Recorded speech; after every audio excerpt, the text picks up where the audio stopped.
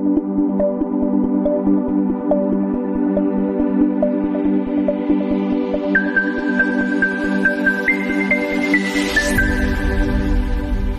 Lord. Everybody write. The second requirement for accessing levels of glory is the fear of the Lord. The Hebrew word is Yirat Adonai. The fear of the Lord. Another word is the spirit of reverence. It's not enough to believe in God. The Bible says the secret of the Lord are with them, or is with them that fear him, and he will show them certain things. They will look for it. He will bring it to their comprehension. The secret of the Lord are with them that fear him. Listen, do you know that in Isaiah 11 we have what we call the 7 spirits of God, right? Or the 7 manifestations of the Holy Spirit. And we have the spirit of the Lord, the spirit of dominion, right? The spirit of wisdom and understanding, the spirit of what? Counsel and might, the spirit of knowledge, and the last is the fear of the Lord. That means there is a working of the Holy Ghost in you that can birth the fear of God. Hallelujah. Everybody say the fear of the Lord. Not fear as in terror or trembling or running away from God, but respect, honor, value, worth. We've experienced the spirit of dominion, Pastor. People have done lots of things. We've experienced wisdom and all of that, but the fear of the Lord, this is what is missing in a very great dimension in the body of Christ. People no longer fear God. In fact, some never had the fear of God. They had faith. They believed in God. The fear of God is what will make a man turn from iniquity. Iniquity is not necessarily sin as in transgression. Iniquity is a state of the heart. So even if you have not acted it out, the heart, it says, if I cherish iniquity, Psalm 66 verse 18, in my heart the Lord would not have heard me. Iniquity, a willful perpetual state of rebellion. It may still be enshrined in your heart because opportunity has not been given for it to manifest, but it doesn't mean it's not there. Everybody say the fear of the Lord. You must have an experience with God that will birth the fear of the Lord. That's why you hear of pastors sleeping around, all kinds of people in churches sleeping around, doing all kinds of crazy things. A pastor coming to meet a member, collecting his ATM, going to go and withdraw his money. You know, all kinds of stupid things that happen in the body of Christ. Young and old, fathers and sons alike, is because people lack Yirat Adonai, the fear of God. It's not about struggling to say, I won't sleep with this lady, I'm claiming it, I won't sleep, this is nonsense. There is a revelation that comes upon you that keeps you in check.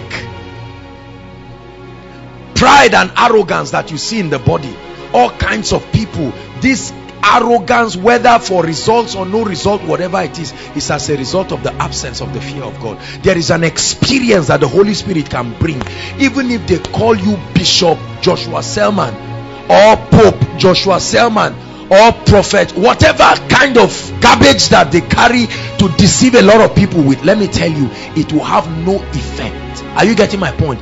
It is the fear of God. The Bible says when the fear of God is at work in you, you start being wise. It's in the Bible. The fear of the Lord is the beginning. That means any man that thinks he's wise and it did not come as a result of the fear of God is foolish. Is not yet wise. The fear of God will make you to make quality decisions. How much of the fear of God do you have? Is the fear of God that will make a man of God, you know, God has many children. I don't know how God puts up with us. I don't know how God puts up with the heterogeneous kinds of men of God around the body of Christ. Hallelujah. There are all kinds of people who do so many things because of lack of the fear of God. Many wrong things, many things that should not be thought of as believers. The fear of God is what will keep you. You are in a relationship, you know this guy is not born again, you know that he's going to spoil your life, and you know you are not the Holy Spirit, meaning you don't have the ability in yourself to change the person. It's the fear of God that will make you pack your load and go. You must have an experience with God that births the fear of God. This is why God can never commit certain secrets to certain people, because they do not have the fear of God. Hallelujah. Praise the Lord. It's the fear of God that will make you as a Christian not to go and say, I'm looking for a job, and somebody will say, you know what to do. All kinds of bribery, all kinds of corruption that happen in the body of Christ. People do unspeakable things. The fear of God. Everybody say the fear of God. It's the fear of God that makes you to respect authorities around you. No, we have lots of people in the body of Christ. Now I know that there are many men of God who have just taught their Alpha and Omega and all of that. But let me tell you the truth. When you rise against authority, whether you are right or wrong, God will deal with you first before looking into the matter. It's in the Bible. Aaron and Miriam. Right?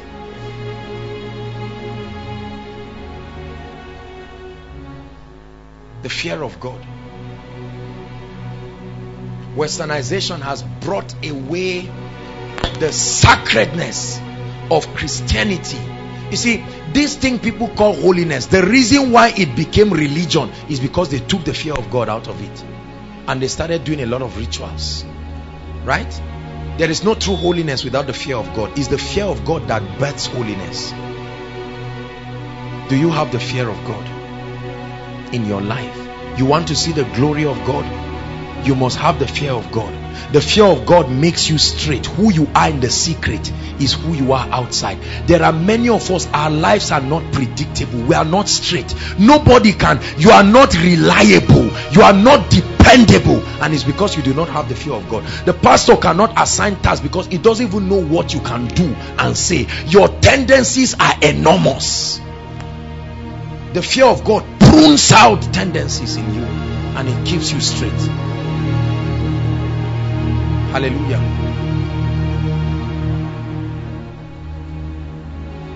The fear of God. That's what will make God give you a heavy anointing and a heavy unction, and He will know that it will not be mismanaged.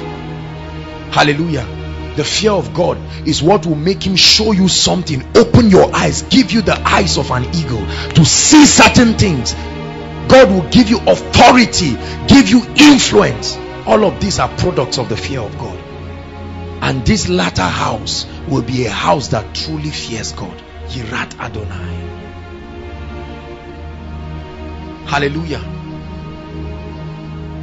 God emphasized the subject of the fear of Him to the Jews. He said it again and again that there were grave consequences for taking God for granted. And some of these revelations, now I'm not against revelations that try to teach us our oneness with Christ, but it must be balanced, because it is the perverted version of this revelation that has made a lot of people believe we are equal with God, so I can push Him and He can push me back. Hallelujah. Lots of people give God conditions, do all kinds of things. When you have the fear of God, you will revere Him. You will know that although He has made me a partaker of His divine nature, I choose to submit to His governing influence. It's the fear of God that opens up the kingly dimension of God in your life. Hallelujah. So every time God commits membership like this to a ministry, the fear of God is what will keep the man to know that I must pay whatever price to make sure they receive the truth. No pranks, no gimmicks. It is the fear of God that will stop a man from going to go and get charm, right? Because he's looking for power or looking for all kinds of things. It was the lack of the fear of God that made Hophni and Phinehas. Remember in scriptures, they were supposed to just dip the fork, take whatever comes out, that's their portion. But at a time they said, look, we have stayed so long. Familiarity also corrupts the authentic revelation of the fear of God. Familiarity. You are so familiar with it. Is it falling down? Is it rising up? Is it Rema? Is it whatever? Many people get so familiar with God. Every time I finish my ministrations, when I go back home, I get down on my knees and I said, Lord, it's been a few years serving you, but I will never be familiar with your presence. Hallelujah. And I tell him it's a privilege. I'm aware you can do without me. Before I was born, great things have happened in the body of Christ. I have read them. I will be stupid to believe that without me you cannot do much. You can. Hallelujah. Everybody say, Lord, put your fear in my life. Yes, put your fear in my life. It's the fear of God that will make people not to come and stand on stage and give all kinds of lying testimonies, garbages, things that didn't happen. There are ministries that promote stories that are not real, didn't happen. I always tell our media department, make sure that when you are taking testimonies or posting anything, as much as possible, let it be verified. Don't come and just make noise. And a lot of people call it marketing, they call it advertisement. They learned it from ministers, what do they call it now? Ministers advice, pastors conferences, where somebody just comes up, ships himself down with lack of discernment from US or from wherever, and comes to now stand and intimidate everybody with phone and grammar and all kinds of things. And now they keep deceiving people who are already growing in the fear of God, and they tell them the reason why you are not expanding is because you are not creating structures. And we begin to run ministry as if we are running a business enterprise. The Bible says, ensure that the house is built according to pattern. It's the fear of God that will keep you to build a house according to pattern, no matter how slow it is. We're in a generation where people are saluting how fast they build houses. I built a church in 2 days. I built a church in this and that. Is irrelevant. Did you build it according to pattern? Because when the shaking comes, everything that God, see, every time you build according to pattern, the image of God is on that building. So when God comes and doesn't find himself, that's why he asked Cain, you are naked. I'm not seeing a reflection of me in you. Where did it go to? Something suddenly happened. The fear of God. The secrets of the Lord are with them that fear him, and he will show them his covenants. You want to access secrets in the spirit, have the fear of God. You must have the fear of God. The fear of the Lord is to depart from evil, to depart from iniquity. The book of Proverbs tells us you must fear God with your life. You must have that spirit of reverence, that sacredness around your life. There are many people in church, and please, I've been criticized a lot for saying this. People have been saying that it's not reasonable. All kinds of secular junks, all kinds of pornographic. You check the phones of people. Pastor, some of these people are pastors. Go and see the kinds of things in their houses. And people say no problem, it's just grace. Once you are born again, you are born again. Just forget about all of that. It doesn't matter. It matters. It matters. When it comes to the lordship of Christ, there is a doing that backs it. Why do you call me Lord and will not do? Will not do. Your life must be proof. Some of us don't have control over our spirit. The Bible says a man who does not have control over his spirit is like a city without walls. Everything just rides in and out of your life. You must create standards, and it's the fear of God that will bring it. Hallelujah. Many of us, yesterday now was Valentine. Only God knows what, well, a conference was also, some of us were here, but only God knows what would have happened. You see believers do lots of things and you are wondering, come on, did you forget the message you had? What happened? A lady goes to a guy's house. She's going to pass the night. She knows he will sleep with her. She's aware. She's not mad. They didn't put drug in, and they are aware the fear of God is not there. And the brother, Sunday is church, Saturday night is there. Don't say it does not matter. This is why we don't see authentic power. That's why people cannot access deep spiritual things. Right now we've preached messages that say everybody, it happens to everybody. All these American messages we have brought, it happens to everybody. You must know the psychological position of the person at the point the lady was in the room. Then what is the purpose of the Holy Spirit? It says, I pray for you that you be strengthened in your inner man. What is the purpose of all these tongues if it does not translate into a quality of life that is not possible for the natural man? Do you believe what I'm sharing? The fear of God will make you hate what God hates and love what he loves, even without supervision. Many of us must be supervised to walk in the way of the Spirit, and anytime there is no supervision, there are lots of nasty things we can do. Friends just come and they say, please, can we go somewhere? And you don't want to go. They say, you said, are we not all Christians? We're all King's Glory members. What is wrong with saying no? There is grace that empowers men to say no. The Bible says the grace of God has appeared unto all men, teaching us to say no. Yes cannot just be the answer every time. Everybody say, I receive the fear of God. This revelation is birthing the fear of God in you. So many men of God stand on the pulpit, teach on holiness, do lots of things, make all kinds of religious noise, but their lives, the things that they do, they travel for ministrations and do all kinds of perversion, all kinds of sinful things. You need to sit down and hear men of God talking about money, and you are wondering, are these people born again? They sit down and say stupid and foolish things. How much did they raise in the church? How much is going to be my cut? Okay, let's negotiate. These are men of God, anointed, and everybody just comes on stage. Let's shout hallelujah. God told me this and that. This is why their prophecies do not come to pass.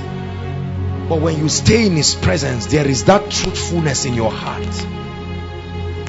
And some of us are already emulating these nasty things. This conference is bringing a change in your life. There is a circumcision happening this morning, a cutting away of something. Hallelujah. The fear of God. You must have an experience that will birth the fear of God in your life. The fear of God will make you walk in light and in the presence of God. The fear of God will create constraints in your life. Constraints in your life. Constraints in your life.